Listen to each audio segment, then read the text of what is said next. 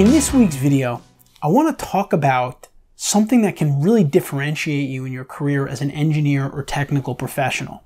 Now at EMI, we're very focused on the 80-20 way, right? Focusing on the 20% of items or actions that drive the 80% of results. However, as a technical professional, as an engineer, a lot of times the details matter. And I recently spoke to an engineer who told me about a report that had been sent to a client. She sent it out. She didn't look at all the details. And in the meeting with the client in an agency, an issue was brought up that was a bad issue in the report, and she wasn't aware of it because she didn't review the details. And you'll hear more about that story in a podcast interview that we're going to publish with her soon. However, my point is that we live in a world of distractions. Phone calls, text messages, social media. When you go to a client meeting, are you taking a few minutes to read through the details of that report so that you can speak on it and deliver value to that client?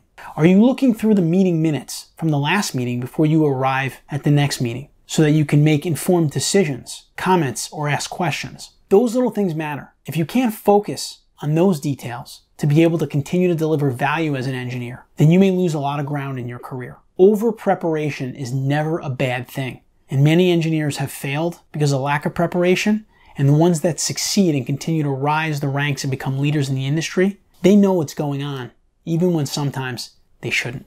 I hope you enjoyed this video. Please subscribe to our channel. We put out weekly videos, and sometimes more if we publish multiple podcast episodes a week. And we will continue to help you engineer your own success.